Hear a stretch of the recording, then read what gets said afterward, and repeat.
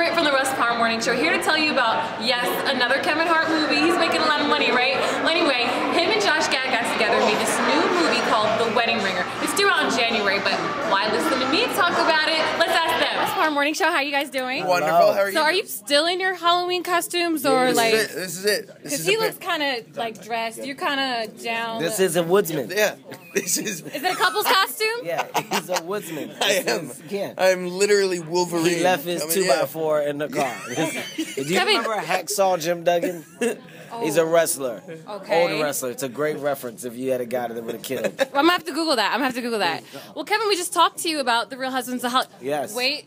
No, you didn't call us. Oh, wait. What did I do? That was Nick Cannon. Nick called. Yeah. Was I supposed to call? Yes, you were supposed to call. And Russ got tell really Russ mad. to kiss my ass. So you're doing a wedding movie. You just got engaged. You guys are doing a wedding movie together. You're 35.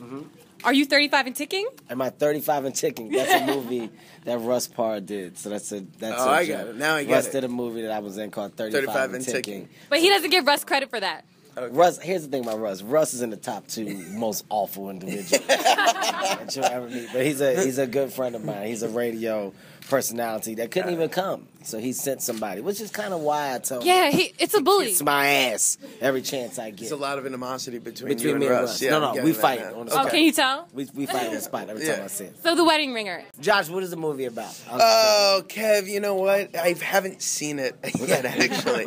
I've been reading good things. No, it's about my wedding and the fact that I'm kind of this guy who can't really get a groomsman to represent me, so I hired this company to come in and save my ass. And Kevin and these 7 guys who are all a bit awkward. I provide a service where I will give you friendship for the right price. I can give you the perception that you want for the right price. So my service is for guys who don't have, and those guys come to me. So he doesn't have, he comes to me, and in return, I put him in position to win. And that's what the movie's about. The movie's about a friendship. And that's what our real friendship is about.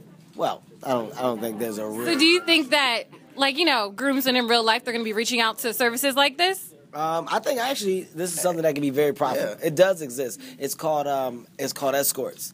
Is that like the legal version or the? That's what this is. There is a service like this. It's called prostitution. This is what people pay for. No, this is something I think that could actually win a lot of people over. You know, you do have a lot of lonely people out there in the world who want companionship at times. So to get somebody to come and talk would be dope. All right, thank you so much. I'll make sure Russ asks you to do his next movie, and not Kevin, because Kevin doesn't answer the phone. Didn't show up. Well, the good thing is the movie will stink. Tell Russ I said The Wedding Ringer.